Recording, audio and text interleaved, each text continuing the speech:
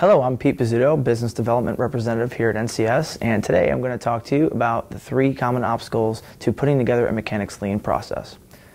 The first common obstacle is collecting job information. A lot of people might find this difficult because either their sales folks don't want to collect this information or it was never part of their process before, but collecting job information is essential to securing lien rights.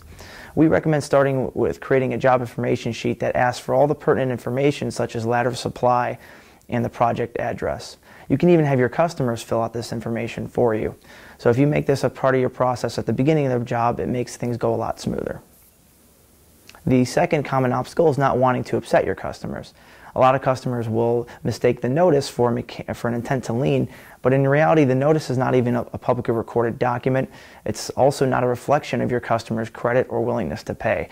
Most of the time the states require that you serve a notice to secure lien rights, and all the notice says is that if you're not paid in time, you have the ability to file a lien down the road. So if you can hammer home these couple of points home with your customers, it should limit some of that backlash. But if you're still getting backlash from your customers about the notice, we offer softening letters that you can include with those documents. And the final obstacle is the process takes too much time. But in reality, there's actually minimal work required, especially if you're using NCS.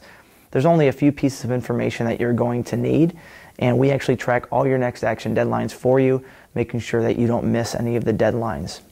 And with our information already being in the system, to do next actions is only a couple of clicks of a button. If you like to keep the process in-house, we also have a solution for you there as well. So what should you take away from this video? Well, start with creating a job information sheet that's going to ask for all the information such as ladder of supply and project address. You can even have your customers fill that out. Secondly, if your customers are getting upset about the notice, please let them know that it's not a reflection of their credit.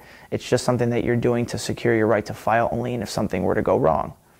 And then lastly, if you think it's too time consuming, NCS has a lot of great solutions that can mitigate this. But the bottom line is these perceived obstacles should not prevent you from implementing a mechanic's lien program. If you have any questions, please contact us via the information on your screen. And thank you everyone for watching, and have a great day.